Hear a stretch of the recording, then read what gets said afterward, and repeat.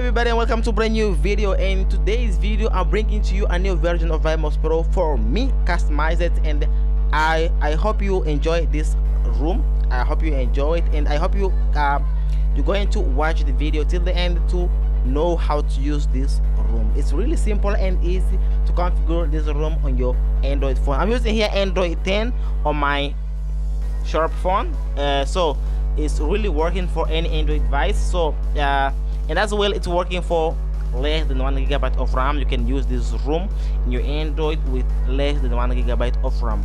Alright, so I have here Android 10. Android 10. So let's return here. Now what we have to do is just download the Vmos Pro APK from the link that I'm going to leave down there on the description. Then you're going to download as well the Vmos Pro room for me. Then you're going to download as well the room of Vmos Pro down there on the description. So first of all, we're going to activate here some things on the developer options by clicking on the settings, then click on about phone.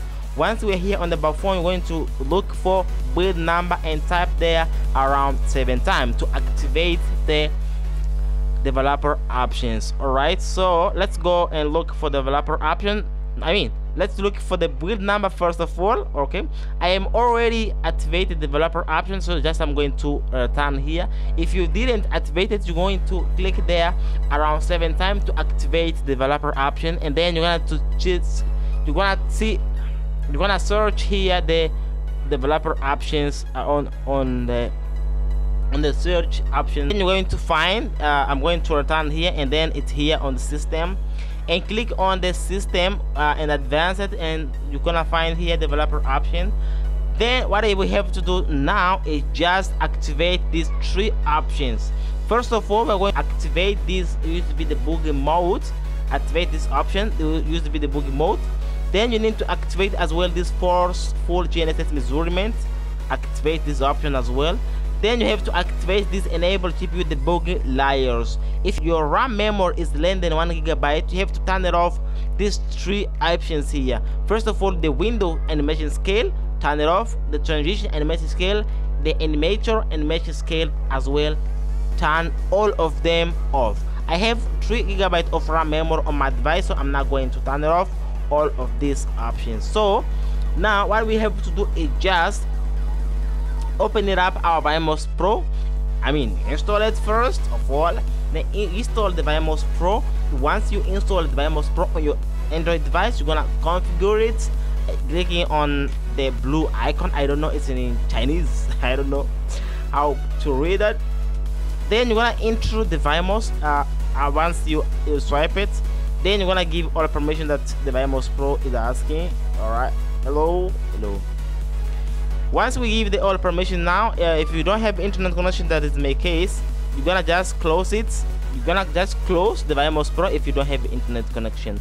Okay, once we open it and we configure it, the Vmos Pro, we have to go in the files. You are going to get in your internal storage to create 2 folders. Once one of them, you're gonna create the folder, name it Vmos Pro all together, as I did here. Create the folder, let's see, and open it up, the Vmos Pro folder.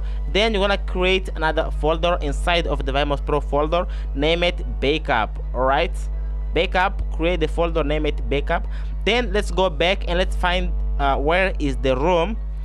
The room is right here, the Vmos 2 Max stage, Vmos Pro Lite. Then you're gonna move the Vmos Pro Lite, move it to this folder, Vmos Pro, and the backup folder, move right here. Let's wait a little bit.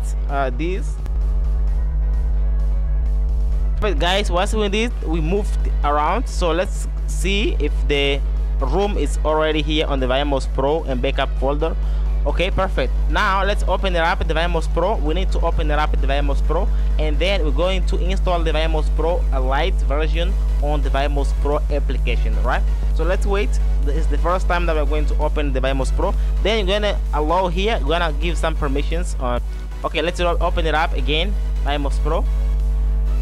Then let's click here on the plus icon and click on the right, on the three dots up on the right corner.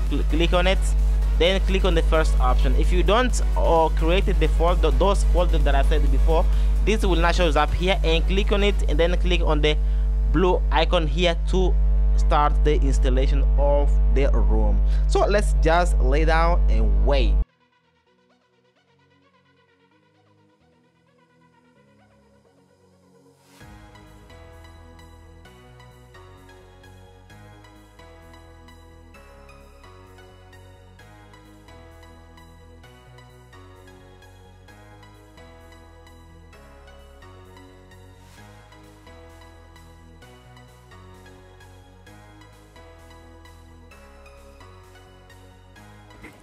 Alright guys, as you can see, I have here the room is opening up.